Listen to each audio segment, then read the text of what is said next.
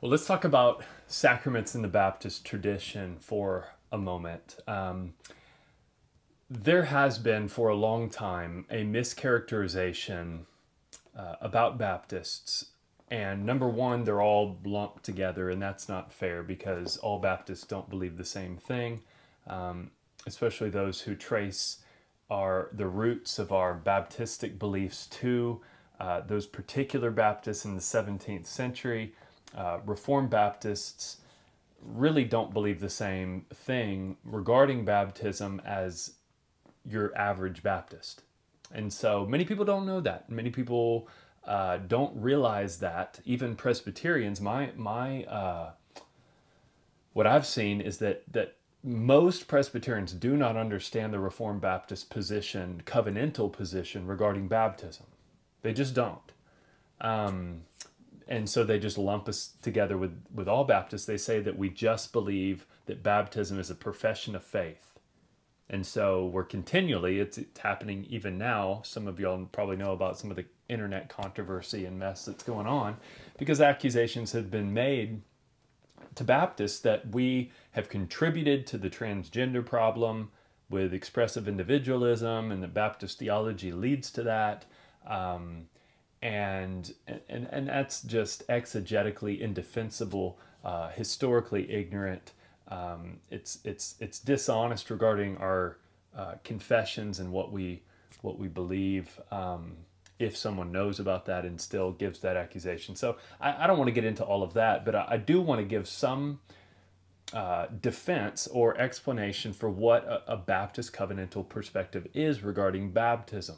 And I've been doing a series on Baptist covenantalism in our children in our church for the last 2 weeks, and we got one more week on that.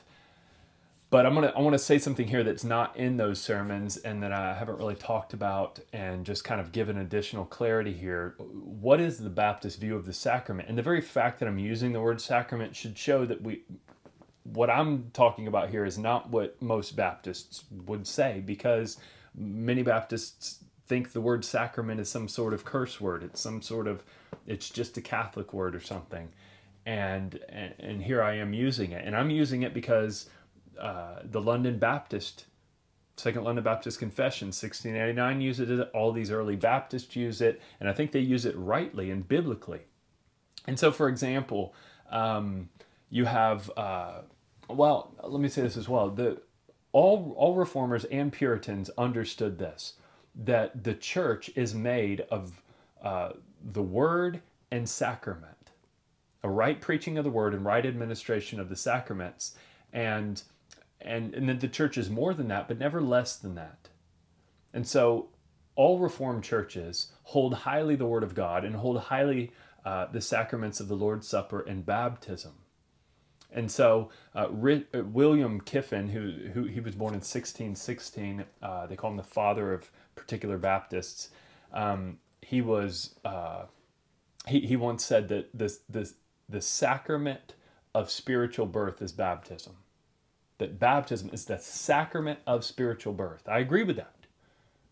He was actually arguing with someone one time, and he said, baptism is the first sacrament of the New Testament in which there is an exact analogy between the sign and the thing signified.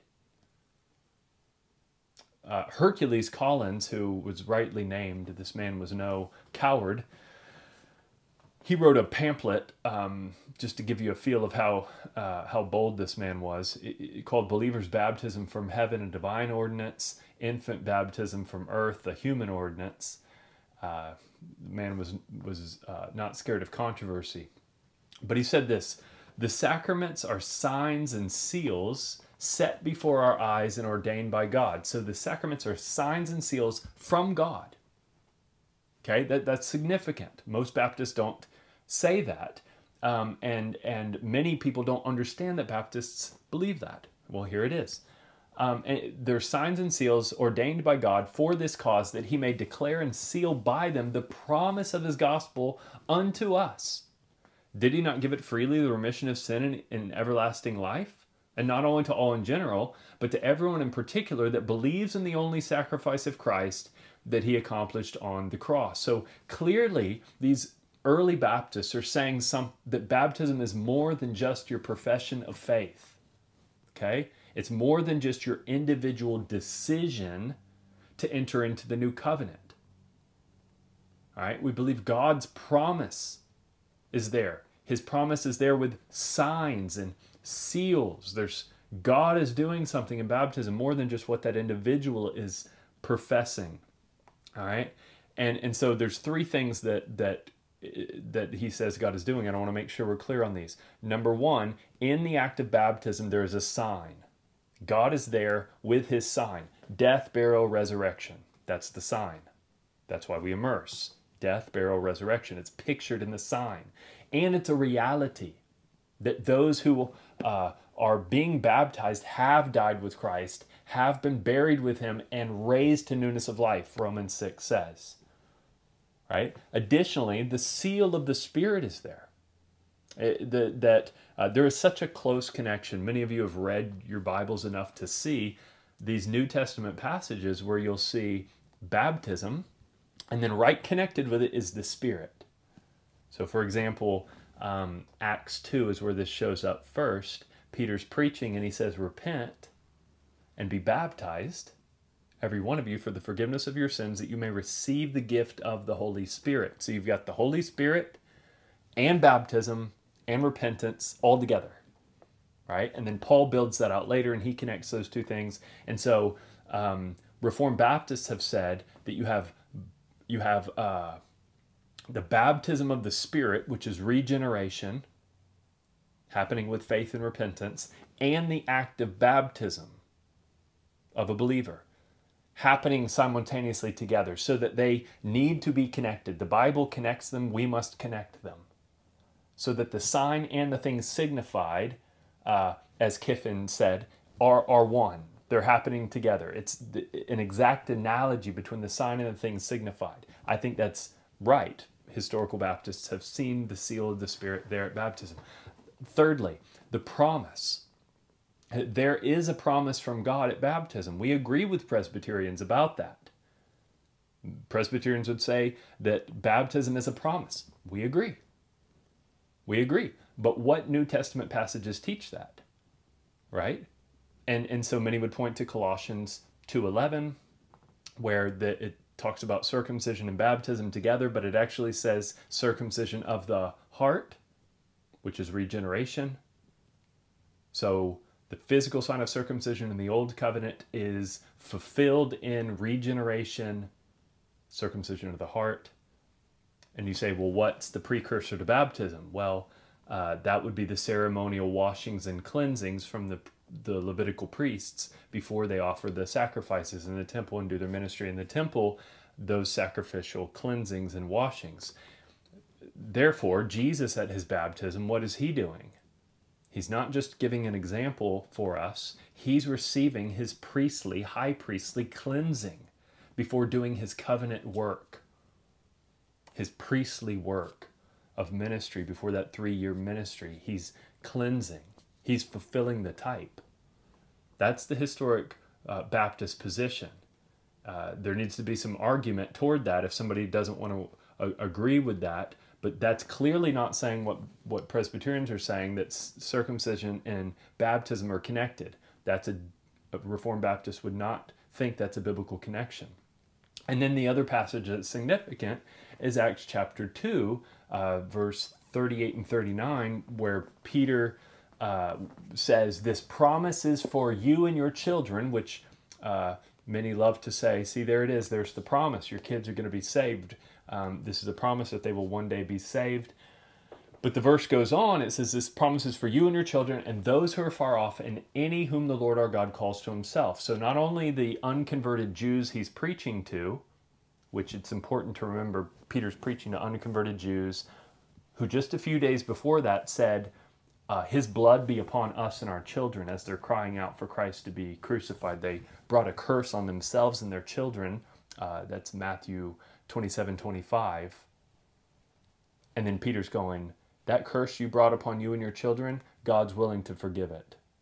This promise is for you and your children and all those who are far off, and any who the Lord our God would call to himself.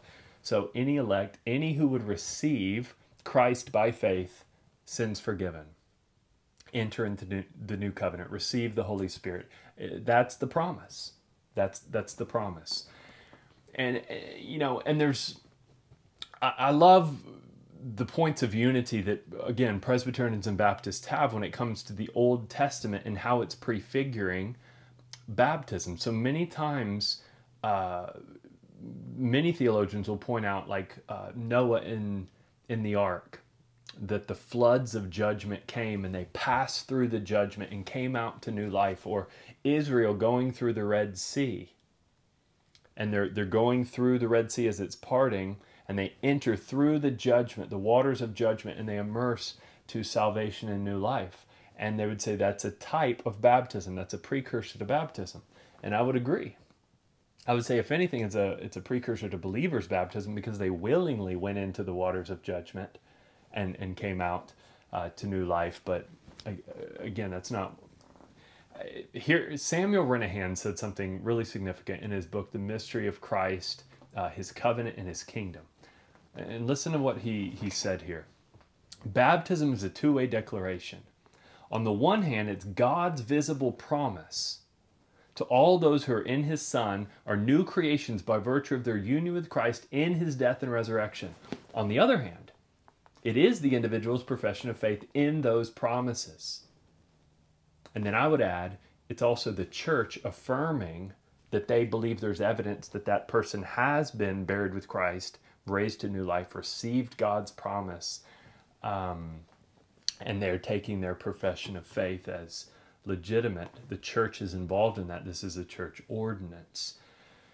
And so, yes, the church can be wrong about who they baptize, no doubt. Acts chapter 8, you've got Simon the magician. The church baptized him, and he was a false convert.